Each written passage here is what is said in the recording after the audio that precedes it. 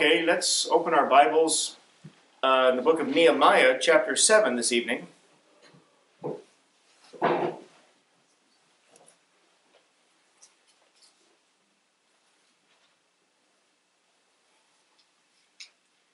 Nehemiah, chapter 7. Let's start with the first 4 verses. Now it came to pass, when the wall was built, and I had set up the doors, and the porters, and the singers, and the Levites were appointed, that I gave my brother Hanani and Hananiah, the ruler of the palace, charge over Jerusalem. For he was a faithful man, and feared God above many. And I said unto them, Let not the gates of Jerusalem be opened until the sun be hot. And while they stand by, let them shut the doors and bar them, and appoint watchers of the inhabitants of Jerusalem, everyone in his watch, and everyone to be over against his house. Now the city was large and great, but the people were few therein, and the houses were not builded. In verse 1 is self-explanatory, but in verse 2, Nehemiah delegates some authority to a younger brother, Hanani, as well as to Hananiah, the ruler of the palace. And the reason for this is because Nehemiah intends to go back to Persia to report. Look forward at chapter 13 for just a moment. Chapter 13 and verses 5 and 6.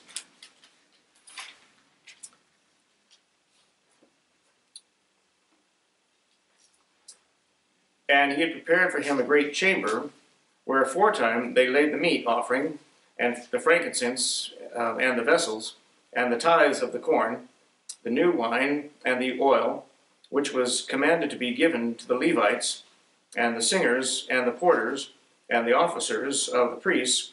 But in all this time was not I at Jerusalem.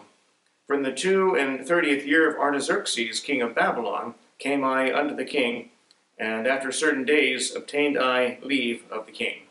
So he's intending to go back, which we haven't got to that part of the book yet, to report back to the king of Persia, Artaxerxes. Verse 3, once again. And I said unto them, Let not the gates of Jerusalem be opened until the sun be hot. And while they stand by, let them shut the doors and bar them, and appoint watchers of the inhabitants of Jerusalem, everyone in his watch, and everyone to be over against his house. Normally, the gates of the city were opened at sunrise. And we get that from the book of Judges, chapter 9, if you want to run back there. Judges 9.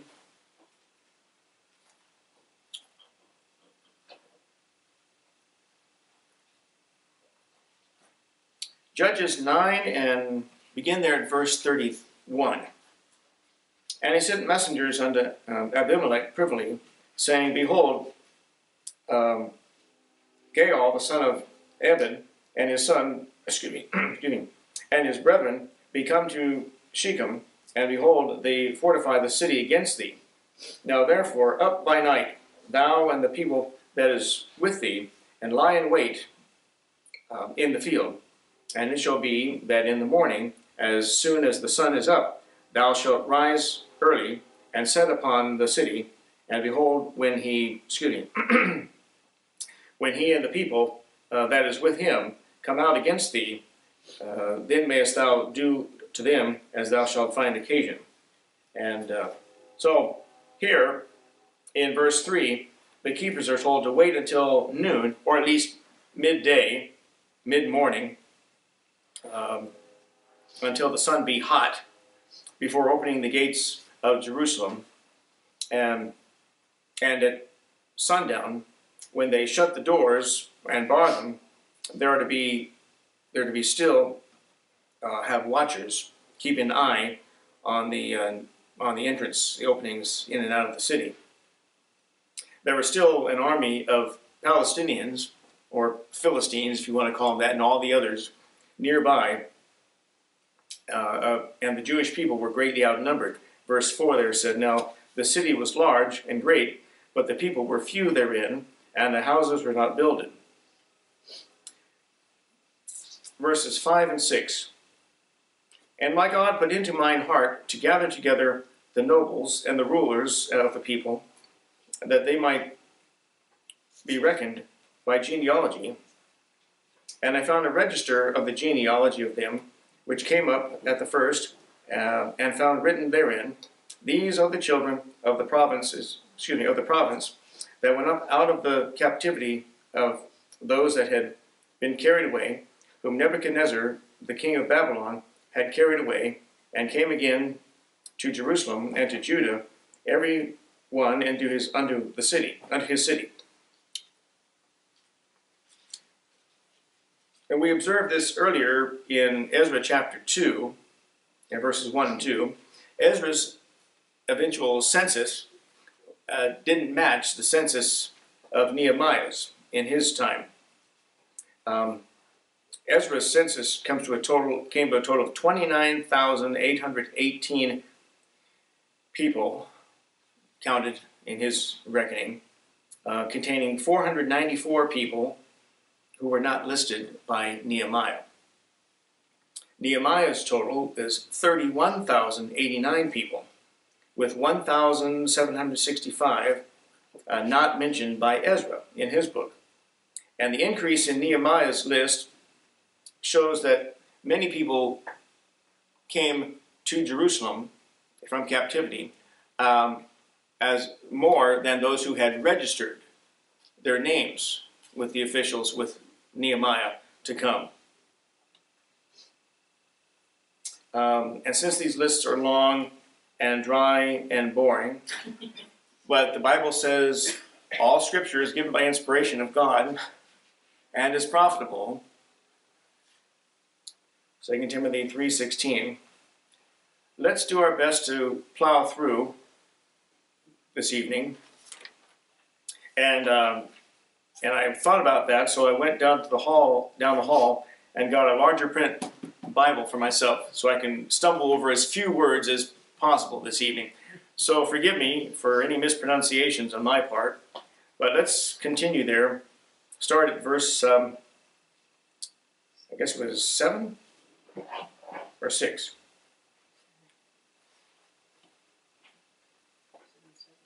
And I think we're at verse 7. Who came with Zerubbabel, Jeshua, Nehemiah, Azariah, oh my gosh, Rehemiah, Nehemiah, Mordecai, Bilshan, Misperath, Bigvati, Nehunim, I made a mistake, Nehumin, Baanah. The number, I say, of the men of the people of Israel was this. Okay, start at verse 8. The children of Parash, 2,172. The children of Shephatiah, 372. The children of Arah, 652. The children of Pahath-Moab, of the children of Jeshua and Joab, 2,818. The children of Elam, 1,254. The children of Zatu, 845. The children of Zechari, 703 score. The children of Binuel, 648. The children of Bebai, 628. The children of Asgad, 2,322. The children of Adonikim, 603 score and 7. The children of Bigvai, 2,003 score and 700. A score, of course, is 20, 2,600 or 67. The children of Adin, 655. The children of Ater of Hezekiah, 98. The children of Hashem, 328. The children of Bezai, 324. The children of Haraph, 120. The children of Gibeon, 95. The men of Bethlehem and Netophath, 184. The men of Anathoth, 128.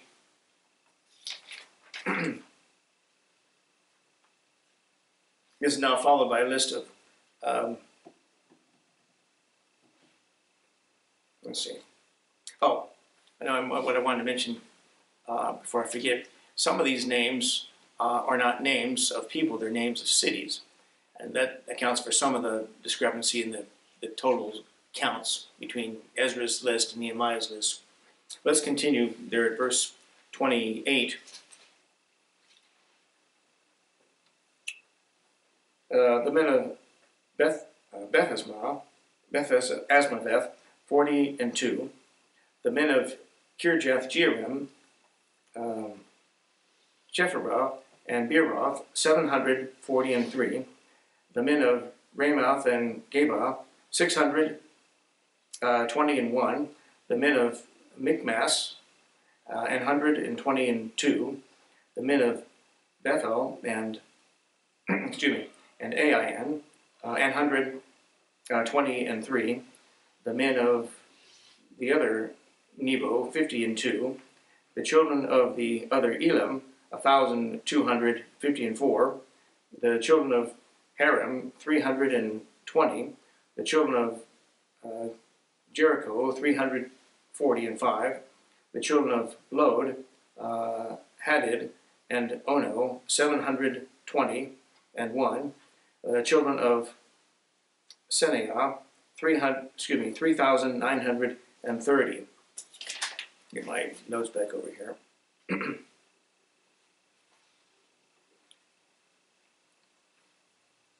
Let's see, I don't want to miss anything here. Okay, continuing in verse 39. The priest, the children of Jedaiah, of the house of Jeshua, 973. The children of Immer, 1,052. The children of Pashur, 1,247. The children of Haram, 1,017. Now the Levite priests are listed. Oh wait, we haven't got to them yet. Where are we? Verse 43. Verse 43. The Levites, the children of Jeshua, of Kadmiel, and of the children of Hodavah, 70 and 4. The singers, the children of Asaph, and 148. The porters, the children of Shalom. Porter was a grunt laborer, you might say. They are charged with carrying things, particularly heavy objects. You see the word Nethanim, and Nethanim was an assistant in the temple. Porters, their job was specifically to carry heavy objects. Not unlike someone who was a porter many years ago handling someone else's luggage on a train or even an airline. And let's go to verse 44. The singers, the children of Asaph, 148. The porters, the children of Shalom, the children of Ater, the children of Talmon, the children of Akub, the children of Hatita, the children of Shobai, 138.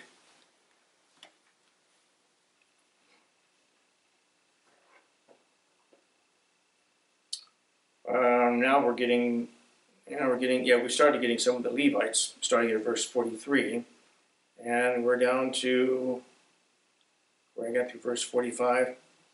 Okay, let's just continue reading down to about verse 62. Okay, let's bite off some more. Verse 46. The Nethinims, the children of Zihah, the children of Hashupha, the children of Tabioth, the children of Keros, the children of Sia, the children of Padon, the children of Lebanon, the children of Hagabah, the children of Shalmai, the children of Hanan, the children of Giddel, the children of Gahar, the children of Rehaah, the children of Rezin, the children of Nekodah, the children of Gazam, the children of Uzzah, the children of Pharsiah, the children of Besai, the children of Meganim, the children of Nephishim. I'm glad we didn't have children with those names. The children of Bakbuk, the children of Hakupha, the children of Harhur, the children of Bazlith, the children of Mehidah, the children of Harsha, the children of Barkos, the children of Sisera, the children of Tamar, the children of Neziah, the children of Hatipha, the children of Solomon's, the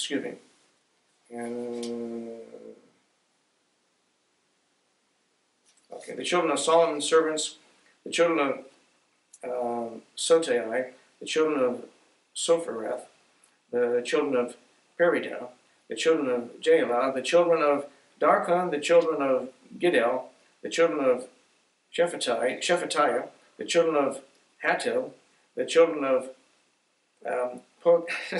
Pokereth, of Zibaim, the children of Ammon. The Nethinims and the children of Solomon's servants were 392. And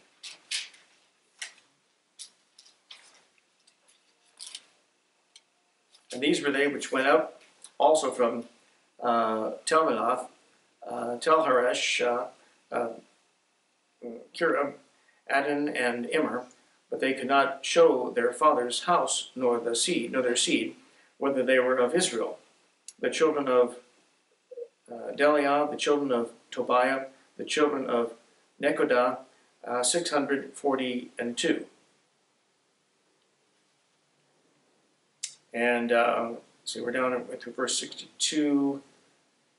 And the word, let's read verses 63 through 65. And of the priests, the children of Habiah, the children of Koz, the children of Barzillai, which took one of the daughters of Barzillai, the Gileadite wife, and was called after their name. These sought their register among those that were reckoned by genealogy, but it was not found. Therefore were they, as polluted, put from the priesthood. And the Tershatha said unto them that they should not eat of the most holy things, till there stood up a priest with Urim and Thummim.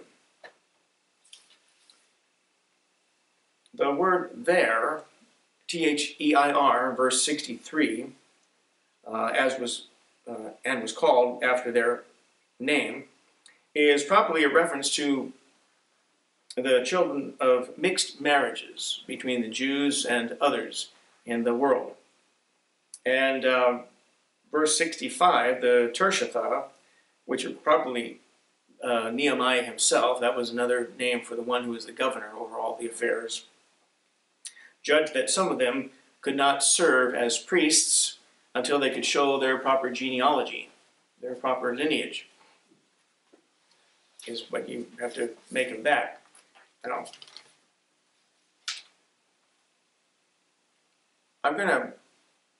That's a lot of reading of difficult names, but our high priest, doesn't wear special robes or vestments. Our high priest is the Lord Jesus Christ himself. The sacrifice that he performed was final. It was sufficient to cover the sins of all men and women everywhere for all time. And we don't depend upon a priesthood to offer sacrifices for us or to go between us and God. The middle wall of partition, or the veil separating the holy place from the most holy place in the temple, was ripped in twain at the death of Christ, and the indication is that there's no longer a separation between the sinner and the Savior and God. By the death of the Lord Jesus Christ, he broke down that middle wall of partition, and now a person has direct access to the Heavenly Father. He doesn't depend upon someone as a mediator or go-between. Paul said in 1 Timothy 2:5, "For there is one God and one mediator between God and men, the man Christ Jesus." If you have a church that teaches you pray to the Virgin Mary, and then she talks to Jesus on your behalf, and then Jesus takes your need to the Heavenly Father, that's two mediators between you and God. And add to that a whole growing list of Catholic saints, a saint for just about every element of life, every need, every occupation in life. And with the addition of every new saint, the absolute authority of Jesus Christ is diminished just a little bit more. The more the list of saints grows, the lower the station, the stature of Jesus Christ becomes. He doesn't need anyone doing his job for him. It's as though Christ isn't capable of doing it all for the sinner. So he enlists an army of helpers because he's too busy doing these other things. He's too busy making sure Mormons have the right underwear on, right? He's too busy making sure JWs pronounce his name right. He's too busy with other things to meet the needs of every sinner. So the Catholic Church has this growing list, this pantheon of saints, and really that's what it comes from. Greek mythology, a growing list of saints and deities, each one there to help. And Hinduism, there are multiple gods and goddesses, millions of them, function in much the same way. They've just been at it longer than the Catholics have been at it, so the Catholics don't have nearly as many gods and goddesses as the Hindus have deities for every aspect of life. But you and I don't depend upon a priesthood any longer to offer sacrifices either at an altar of any kind. The altar that did the work for us was called the Cross of Calvary. And the Lord Jesus Christ was not only the priest, but he was also the sacrifice at one time, offering a perfect offering for our benefit. I'm glad that our church, the Christian church, the body of believers, doesn't depend upon things of that kind. And I've said this many times recently, we don't depend upon a certain clerical class, a certain costume, a certain wardrobe, wearing particular haircuts or a tonsure like the old monks would wear. We don't depend upon the lighting of candles and burning of incense. We don't depend on counting our prayers on a string of beads or some knotted rope. We don't have to contort our bodies to certain bows and postures to show our submission to God. And the invitation for a sinner to turn to the Lord Jesus Christ and be born again is such a simple proposition. In fact, it's so simple. That's why most of the world misses it. They imagine there's got to be something more to it than that. Only trust in the Lord Jesus Christ and what he can do for me, that's it. That's about it. You know, God knows, God sees the heart. He sees more than you and I can see. The Bible says that man looketh on the outward appearance, but the Lord looketh on the heart. And so man is always judging the spiritual level of another man by his outward gestures, his outward actions, the posture of his body, the calmness, the way in which he prays, or the way he folds his hands together, or does something that looks like it's pious and spiritual. But who knows what's going on inside the heart, inside the mind of that person. The Lord looks on the heart. Man can only see the outward appearance. I worked with a guy several years ago, and he said, you come to our church, doesn't matter how you're dressed or what you look like. He says, we don't care about the outward appearance. We see the heart. And I thought, you can do that? I don't know anyone else who can see my heart. I don't know anybody can see someone else's heart. I think I knew he was sincere, meaning we're not judgmental of whether someone's got a sweatshirt on or sports shirt on or he's got a dress suit on. Those things are irrelevant to the saving of the soul. But I knew what he meant was sort of comical when he said it. We see the heart. I thought, you can do that? I don't know anyone that can. But God sees the heart. And when someone says, Lord, I've got these problems, I don't know where to turn, or he's desperate, he's got bill collectors, hounding him, he's got family problems, he's got a host of other problems at work, and maybe he just lost his job, he's afraid to go home and tell his family about it, he doesn't know what's going to happen, and seems like everything's going wrong for him. He says, I'm desperate, God, if you can help, please help, I need some help. God sees the heart, and he knows when someone's sincere with him, or they're not sincere. They're just doing it as a cheap way to impress other people, make others think that they're right with God when they might not know God at all. How many people does that describe, do you think? Multitudes, I would guess. Well, I'm going to stop right there. We're going to come back and we'll start next time, Lord willing, and we'll take up the subject of the Urim and the Thummim and read the rest of the chapter. Those are interesting objects in the scriptures as well.